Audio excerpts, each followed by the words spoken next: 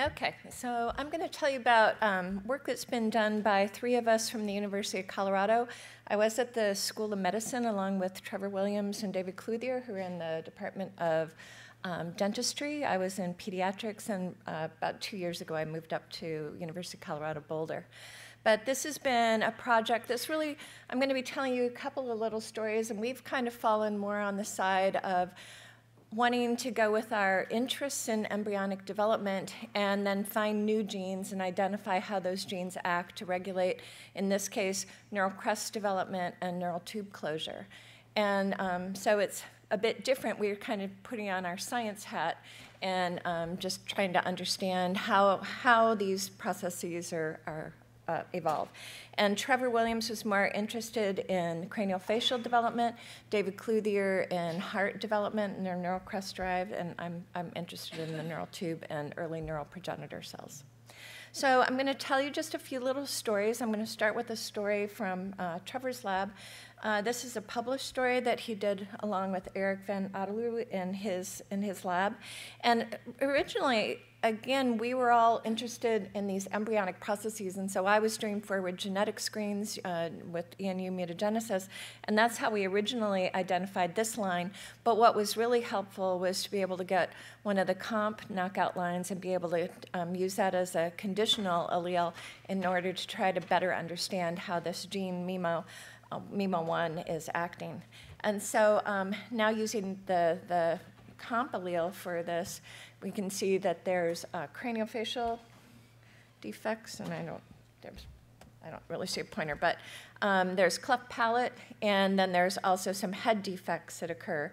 And so if you do skeletal staining on that, you can see that there's problems in the cranial base here, and then also you can see the cleft palate and how there's problems with the skull forming in this region. And so then Trevor's lab went on and did RNA-seq, and that was really informative in indicating that actually the cells do progress and they start to undergo chondrogenesis, but they don't make the transition to forming bone. And so they dissected these regions and did RNA-seq from that, and what you can see is that there's a large number of genes that are reduced in expression that are reflective of kind of this later osteoblast and ECM degradation, as well as then an increase in genes that are more similar to being actually at a chondrogenic stage. So again, this kind of stall between the two. And then using the LAC-Z knock-in to be able to look at where the gene's expressed, you can see that it's expressed in all of these craniofacial bones, including in the region that's most disrupted. And so again, the comp alleles allowed them to be able to do conditional mutants, and so they used a number of different drivers to knock out the function of MIMO in specific tissues. And so when they used neural crest-derived Wnt1-Cre to knock out MIMO function in the neural crest cells, you can see that, again, there's this problem within these bones indicating that it's a cell-autonomous defect to the neural crest-derived structures. And they went on to study a number of other Cre drivers to try to delve more deeply into this. And so they used ones that were for the chondroblast stage or the osteoblast stage, and as well as one that's more expressed within the vasculature. And perhaps surprisingly, you can see that the Cre that would knock out MIMO expression within the vasculature has the strongest defect, indicating that MIMO function is required in the vasculature in order to allow these cells to ossify. And then another aspect that Trevor's lab did was they also changed the genetic background. So they wanted to see how much genetic background would alter the phenotype. And so when they took this from originally the C57 Black 6 background and then crossed it on to 129 SVJ background, they found that it's caused an earlier embryonic lethality, and again, kind of highlights the problem that's occurring within the vascular system and the role of MIMO in vascular function. And I just want to highlight Eric Van Otterloo has was trained as a postdoc in Trevor's lab and did a lot of this work with the comp alleles, and he's now taken this forward to his own lab at the University of Iowa, including looking now at some of the roles of MIMO in other tissues, including in this case the teeth. So I then kind of wanted to transition just a little bit and tell you about some of the challenges that we've also found, all three of us have found, in getting the knockout lines and trying to study those further.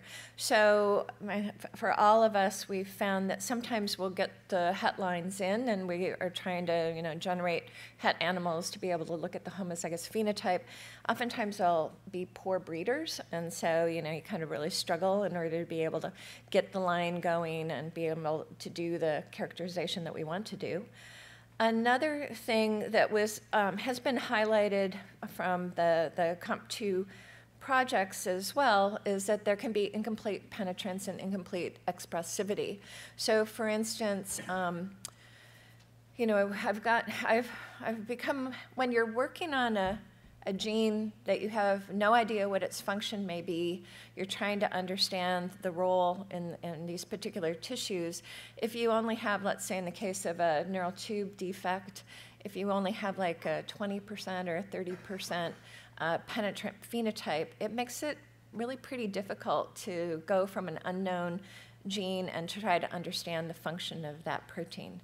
And so that's also, I'd say, probably made us a little bit hesitant with some of the lines have really nice phenotypes, but again, it can be at such a low penetrance that it just makes it hard for us to study.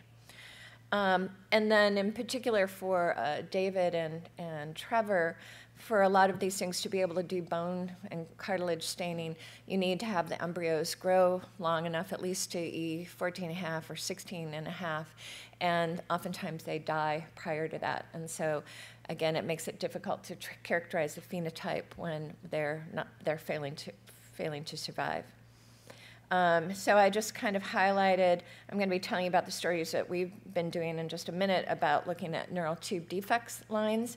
But this set of lines here, ultimately, we imported, but we just, because of the challenges that I just talked about, we're really never able to kind of pursue those further. And so we don't really understand their function in neural tube closure. And then this is a set of lines that Trevor Williams' lab is still working on, but again, it's been slow in kind of getting to the point of being able to characterize it in terms of their craniofacial and other neural crest phenotypes, and so I don't have any data to show on that. I wanted to show a little bit, just to again highlight some of the struggles that David Cluthier's lab has had as well in terms of this incomplete expressivity. And so this was just a line that he had imported, this LGL, LG1, I'm not sure, LGL4. And so it had been originally characterized to have a shortened lower jaw. And when they continued to study that using both LAC-Z expression as well as then characterizing the phenotype of the knockout embryos, they weren't able to recapitulate, at least at any high enough level, those phenotypes in the craniofacial structures are in the heart. And so he discontinued that line. And here's another one that David's lab looked at, ATP11A, and it looks really quite nice, but again, because of kind of the low penetrance of the phenotype, again, made it a bit of a struggle to study. So by LAC-Z expression, it's expressed in the heart nicely, as well as in the interventricular septum. And the work by the DMDD group had done some really nice HREM analysis and had found that there was this ventricle septal defect and a thinning of the heart myocardium. And so he was really interested in this. He got the allele in order to be able to make a conditional and then be able to knock it out. And so he knocked it out with NKX 2.5, which is a Cree that will then drive expression in the myocardium and the secondary heart field. And in that case, they saw a hypertrophy of the heart muscle, but again, at a relatively low penetrance, that made it difficult to kind of continue with that. And again, he was interested in the neural crest-derived aspects of this and was thinking that that this could be responsible for the ventricular septal defect. And so he knocked it out, again, with Wnt1 Cree to knock it out in the neural crest, but he failed to see a phenotype in those embryos. So I wanted to move on and tell you about some of the work that we've done to try to understand the process of neural tube defects. So I would say, first of all, it's really obvious if there is a neural tube defect. It's a really obvious phenotype. The head's kind of blown open, or they have spina bifida. And so I'll tell you 3 little stories about animals that we've been working on to try to characterize the function of genes that hadn't been previously identified to be involved in neural tube closure. And so SNCS3 came from Steve Murray and Jackson Labs, and so they had some really nice micro-CT, which is not shown here, but showing the exencephaly, or the cranial neural tube defect. If we trace that back, we can see even at like E8.25, we can already see defects in these embryos. And SNCS3 is a sorting nexin gene. It falls within a family, but it's really quite different than all the other ones. And it's thought to be involved in the early endosome. So really, we didn't know much about what SNCS3 did, certainly not in mammals, but in flies and in worms. It had been found to regulate the trafficking of Wnt-less, which is a receptor that binds the Wnt ligand and helps to, so SNCS3 is thought to bring that Wnt receptor back into the cell so that it can then go back into the ER, the Golgi, pick up Wnt again and be able to secrete that. And so that was Heather Brown's first hypothesis, that it's involved in recycling of Wnt-less so that you can get this cycle and increase Wnt signaling, which we know is really important in neural tube closure. And so that's indeed what she's found. She's found that it's involved in both canonical and non-canonical Wnt signaling. So this is just looking at the expression of some genes that are markers of Wnt signaling. So LEF1 here, you can see that it's greatly reduced in these mutant embryos, the SNCS3 knockout embryos. And you can also recognize that these little mutant embryos are short and squat, which is a reflection of another problem with Wnt signaling that's required for convergent extension to allow the cells to kind of integrate, to extend the embryonic axis and bring the neural folds close to one another. And so these also then have a convergent extension defect. And so we always try to kind of move back and forth between the mouse embryos and in vitro systems if we can. And so since the idea was that maybe SNCS3 is binding Wnt-less and recycling that from the membrane back to the early endosome and back to pick up more Wnt and continue the strong signaling, essentially, without going into the data, that's what she found, is that in wild type, SNCS3 and Wnt-less co-localize within the early endosome. But when there's a mutation in SNCS3, this endocytic recycling is disrupted, and instead the Wnt-less goes to the lysosome and gets degraded, and she can rescue that phenotype. So another angle that we've taken, all 3 little stories that I'll tell you about, is that we also are interested in how we can take what we're learning in the mouse embryo and be able to try to understand human development. And so we've established a nice relationship with Hope Northrup and Paul Ah at the University of Texas Health Sciences Center at Houston, where they've sequenced a number of patients that have spina bifida or myelomeningocele, and done whole exome sequencing. And so in this case, they found a mutation in SNCS3. It ends up that the mouse SNCS3 and the human SNCS3 are 100% conserved across the whole domain. And so we can just create this patient-specific point mutation, put it back into our in vitro assays to test the functionality.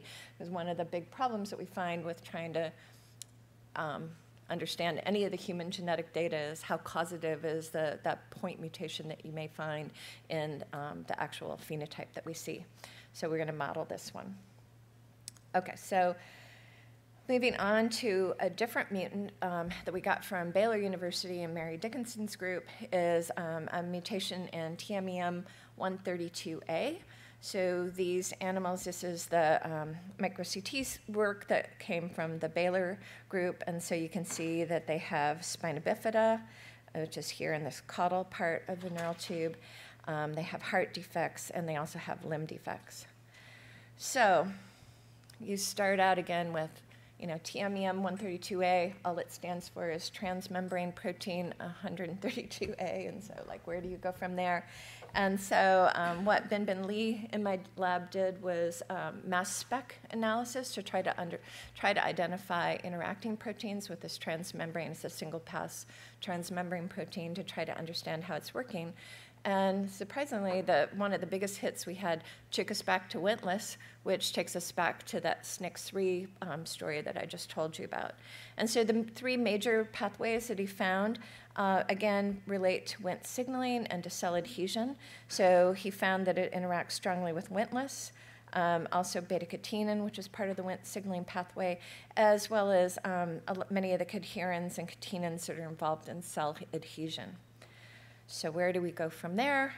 He's been doing a lot of biochemistry with this, but essentially just showing you just a few little bits of information. Again, this unknown transmembrane protein positively regulates the secretion of Wnt, and I'll come back to give you a little model in a minute, but essentially in the homozygous cells, there's less Wnt that gets secreted into the media, and we can do a co-culture to see whether Wnt signaling is occurring, and that's disrupted, which is also shown by disruption of genes that are downstream of Wnt.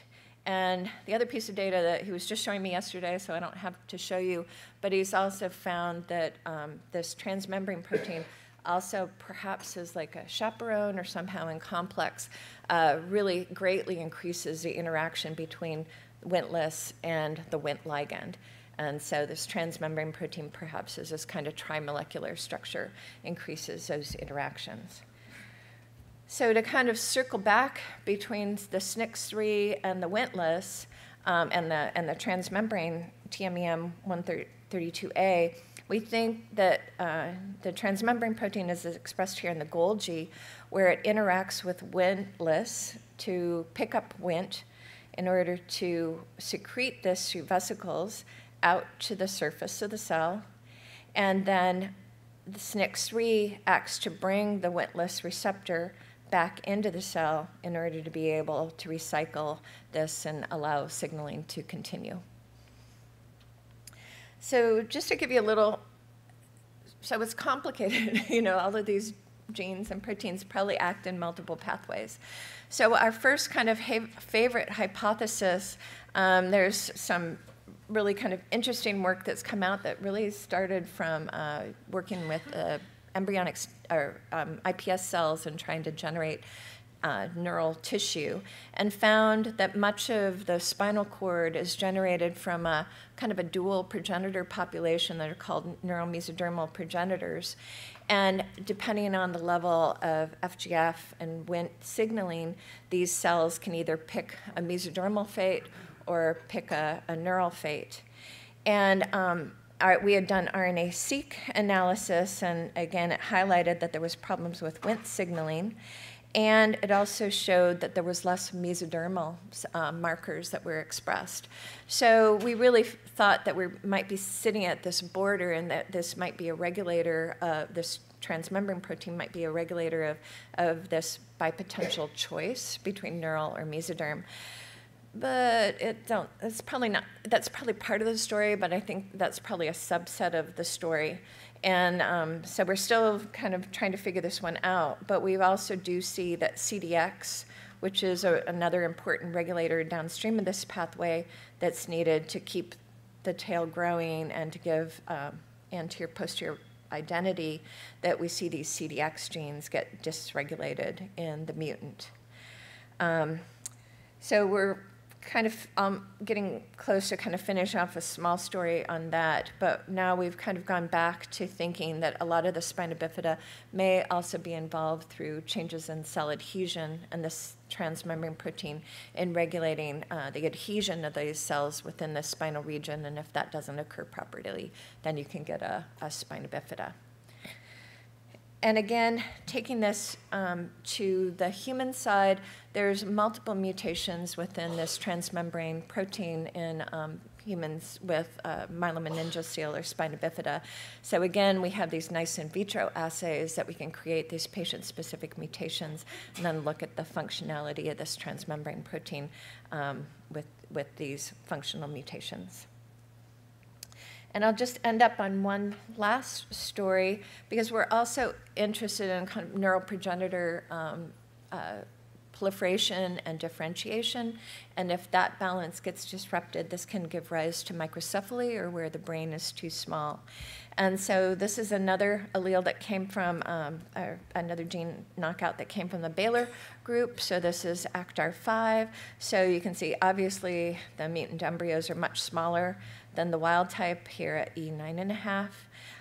And they have clearly major head problems in the neural progenitor cells within the head.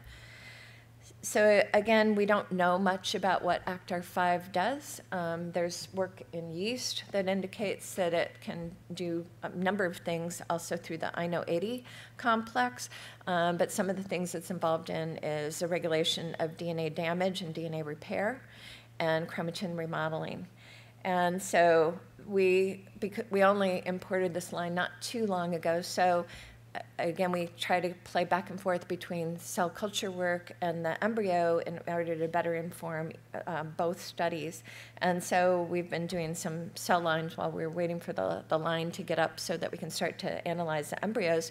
We've been doing some cell line work using neural progenitor cells, and do find that indeed the ACTAR5 in mammalian cells is involved in DNA repair and DNA damage response. So we see when we knock it down with siRNAs, we see that there's an increase in phospho-H2AX, which is a marker of DNA damage. There's an increase in P53, another marker of DNA damage, and there's activation of caspase. We also see that there's changes in how the chromosomes segregate and cell survival in these cells. And so we're really looking forward to having some tissue from the embryo, because we think that's going to be a large part of the problem and why we get microcephaly and loss of these neural progenitor cells. And this has been done by Luisa Gayoso-Miranda in my lab. And again, there's mutations, multiple mutations in ACTAR5 that are also found in the human patient samples. So again, we've got the cell-based assays that we can test functionality. And so with that, I'd really like to thank the COMP2 project. It's been a lot of fun. In particular, I want to thank Mary Dickinson and the whole Baylor group. We've gotten a number of reagents from them. Also Steve Murray and Jackson Labs, and UC Davis has also been really helpful in sending us animals. Thanks.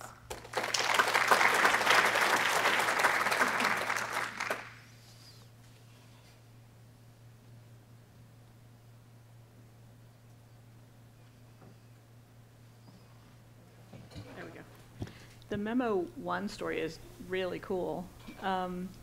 So the Ty2 should knock out the vasculature as well as some hematopoietic cells. Mm-hmm. So do you know anything more about whether they've teased that apart? Because I don't think so. I don't know if Eric is going to continue with that in his group. So yeah, is there a really good Cree to be able to tease Yeah, there are some good ones that you can use. Like the Flick one? So there's a Runx one, and there's another that's escaping me, but yeah, I don't know.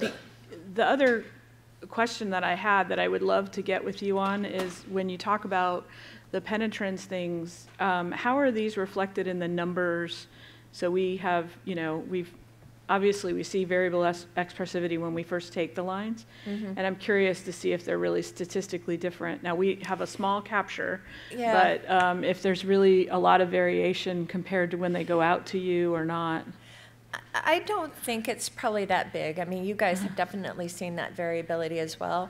I think at the very beginning, we were so anxious to get reagents in. It's like, we don't care, we'll take it. And then when you really start to delve into it, again, with a novel gene, then you realize it's just really tough to do it if it's a lower penetrance. So I must say I've been more hesitant for getting neural tube defect lines if they're like, 20% penetrant, because I just know that it's going to have to just be so much reading to do. And really, you want to look at the phenotype before it presents, but then you don't know which is going to be the ones that might have the phenotype. We just want to make sure that we have the data out there so you can make those choices. Yeah, I mean, as you say, the number that you analyze is relatively small, so obviously we have a lot more numbers. But I would say it's not really that different. I mean, we did know that there would be incomplete penetrance. Okay. Nice, lovely talk. It'd be great. Can you use the mic, Rob, please? Be great to know if there's a heterozygous adult phenotype for the TMEM132A. It's a very good candidate gene for total brain weight in mice. It's one of the highest QTLs. So is there any kind of adult phenotypes for the HETs? I'd have to go back and look. I mean, because there was some really nice HET screening that were done with all these lines first. At least it's not obvious to us. I mean, we're dependent on having viable, fertile het animals in order to be able to continue with our homozygous screen. And so I don't remember for any of these that they have a het phenotype. The only one that we've seen, I did get an addendum to add on to the Comp2 from the I forget which group, but the dietary supplement group, because we've been doing a lot of work on folic acid. And so we've found that actually with the SNCS3, we can see then a het phenotype in embryos based on the level of folic acid that we add. But overall, I think the animals are pretty fine as hets, which, is not to say there's not a brain phenotype, but they can eat and they can breed, right? We're not putting them through any other behavioral tests than that.